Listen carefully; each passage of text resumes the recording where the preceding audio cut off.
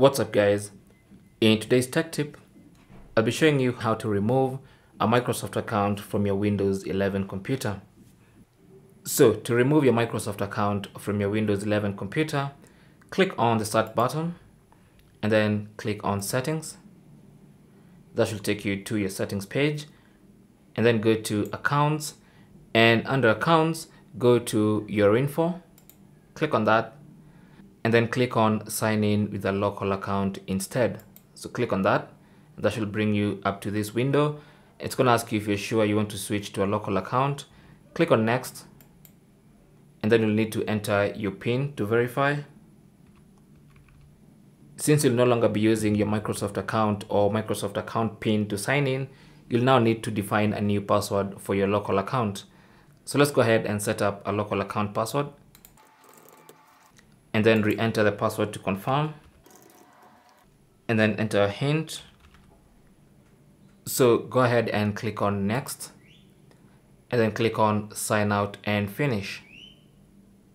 And your PC will log off, and then you have to log back in.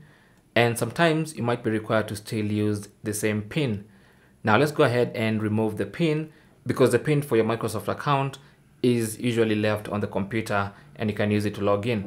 So let's go ahead and change the sign-in options just to finish this whole process up. So go back to Settings,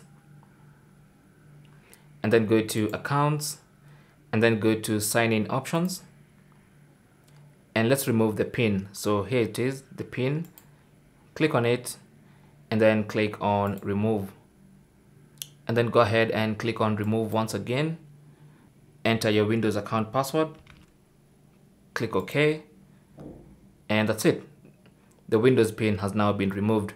So from now on, you'll be using your local account password to log on to your Windows computer, which also can be removed if you watch the video linked in the description below. So that's how to remove your Microsoft account from your Windows 11 computer. Thanks for watching. Leave your comments and questions down below, and good luck.